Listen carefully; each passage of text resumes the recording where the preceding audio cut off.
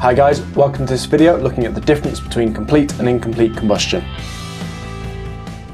Now you should already remember that complete combustion is where any fuel reacts with lots of oxygen to produce carbon dioxide and water. What you now need to know is what is incomplete combustion and how is it different. So if we start off with the main difference, it's not lots of oxygen, it's where we've actually got not enough. And what actually happens instead of forming carbon dioxide and water is we form carbon monoxide and water. You can also get some carbon dioxide, but the main things that are produced are either carbon and carbon monoxide plus your water. So for example, if we have a look at the incomplete combustion of methane, CH4, you can see here I've got one carbon atom bonded to 4 hydrogen atoms and I've got 2 oxygen atoms bonded to each other. Now, whenever you take any combustion reaction, whether it's complete or incomplete, water forms first. So I'm going to get H2O. So if I remove 2 hydrogens and 1 oxygen from the left-hand side, you will see here, what am I left with? 2 hydrogens, 1 carbon and 1 oxygen. Now straight away from that, you can see there's not enough to form CO2. There's not enough oxygen. So I can only form 2 things. I could make carbon and then H2O, or I could make carbon monoxide, CO. Now the question will always state what is produced, and then all you'll have to do is produce a word or balanced equation based on what the question says. So for example, this question here says write the word and chemical equation for the incomplete combustion of ethene to form carbon. The question will also give you that ethene is C2H4. So if we start off with the word equation then, that is nice and simple. We start off with our chemical, which is ethene. Oxygen is nice and simple. And then what do we produce? It tells you in the question. Water always forms first, and then we get carbon. The balanced equation isn't that much more difficult. It tells you that ethene is C2H4, so we put that in. Oxygen, think of the phone company, O2. And then water, you should remember, is H2O. And carbon, you just look on your periodic table, there's nothing else with it, so it's C. Then in terms of balancing, you can see that I've got 2 carbons and 4 hydrogens on the left, as well as 2 oxygens. And on the right, I've got 2 hydrogens, 1 oxygen, and 1 carbon. So to balance my equation, I'm going to have a look at my hydrogen. I've got 4 on the left and only 2 on the right, so I need to double my H2O. That gives me 4 hydrogens, and it also doubles my oxygen, so I get 2 oxygens. That means that my hydrogens are balanced and my oxygens are balanced. All that's left is my carbon. I've got 2 on the left, 1 on the right, so I'll put a 2 in front of my C, and that balances it. And that is everything you need to know about incomplete combustion. So it's time for you guys to have a go. So this question here says ethane is a gas that is found in natural gas. When a boiler gets blocked, incomplete combustion can occur. Question 1. One of the products of incomplete combustion is carbon. What are the other 3 products that could be produced when incomplete combustion occurs? So think, what did I say always forms first, and what are the other 2 things that could potentially form? So you need all 3 to get you 3 marks. Question 2. When ethane combusts incompletely, carbon and water are produced. Write the word and balanced chemical equation for this reaction. So they've given you the formula of ethane, C2H6. You know it's combusting incompletely, so what does it react with? It doesn't matter if there's not enough of it, it's still reacting with the oxygen. What's it going to produce? Have a go at writing the word and the symbol equation. So pause the video, have a go, and we'll see how you've done in a little while.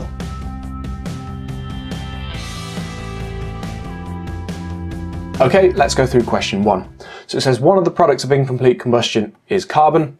What are the other 3 products? So again, you need 3 things here, and carbon can't be one of them. So if you remember, the thing that I said that always forms first is H2O, water. So that's going to get you your first mark. The thing that is produced in both complete and incomplete combustion is your carbon dioxide, which is your CO2. And that's going to get you your second mark. And then your third one, the one that is unique to incomplete combustion here, is your CO, which is your carbon monoxide. That's going to get you your third mark. Now you can put the symbols or the words down for this.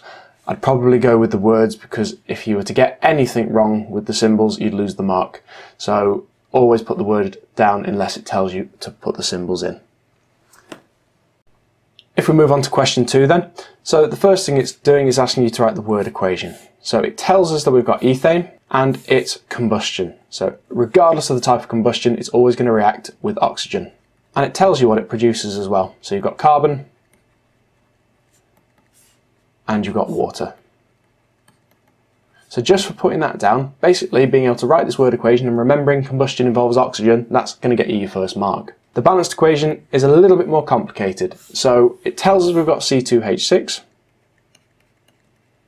Hopefully you can remember by now that oxygen, think of the phone company, is O2. Carbon is C. And water is H2O. You'll get 1 mark for the left-hand side, 1 mark for the right-hand side, and all that's left is the balancing. So let's count up what we've got.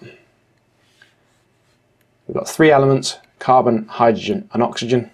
How many carbons? 2. How many hydrogens? 6. And how many oxygens? 2. And on the right hand side, I've got 1 carbon, I've got 2 hydrogens, and I've got 1 oxygen. So let's have a look at balancing it. Now what we could do is we could have a look at the water.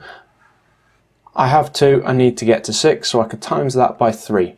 So if I put a 3 in front of there, let's have a look. I get myself a 6 here, that's balanced. But I also times my oxygen by 3. I had 1, times by 3 is 3. Now the issue there, I can't times 2 by anything, any whole number to get 3. So it doesn't work. So let's go back to the drawing board. And what I'm going to do is I'm going to have a look at doubling my ethane. The reason for that being, I can then times my water by a different number and make my oxygens even. So if I put a 2 in front of here, let's count up. That gives me 4 carbons and 12 hydrogens. Now if I go to my hydrogens and try and make them even, what do I times 2 by to get 12? 6. So I put a 6 in front of my H2O and recount. 6 times 2 is 12. I also times my oxygen by 6. So 1 times 6 is 6. And then I can move on to the rest of it. So what I'm going to do now, let's go to the carbon. I've got 4 on the left hand side and 1 on the right. What do I times 1 by to get 4? 4. So I'll put a 4 in front here. And that's my carbon and my hydrogen balanced. Now all that's left is my oxygen. I've got 2. I need 6. What do I times 2 by to get 6? 3. So I'll put a 3 in front of my O2. That changes my oxygen on the left to a 6, and it becomes balanced and gets me my final 4th mark for this question. And that's all there is to it. That may have seemed a little bit complicated, but you'll still get, even if you can't do the balancing, the first 3 marks in a question like that. Writing the word equation and putting in the symbols for oxygen, carbon, carbon monoxide, carbon dioxide, as long as you can remember them. So I have got a review question for you, which is: propane is a gas that's used in cooking appliances. When a boiler gets blocked, incomplete combustion can occur. Question 1, write the word equation for the incomplete combustion of propane to produce carbon and water. That should be nice and easy. Don't forget to put your oxygen in. And question 2, when propane combusts incompletely, carbon monoxide and water are produced. So remember, carbon monoxide is CO. Water you should know. Propane, it tells you in the question. Have a go at writing the balanced chemical equation. And that brings this video to an end. Hi guys, I hope you enjoyed the video. If you did, please click on like down below. You can also subscribe to get more updates. You can visit the website for more information, and you can look at my latest video. Thanks for watching.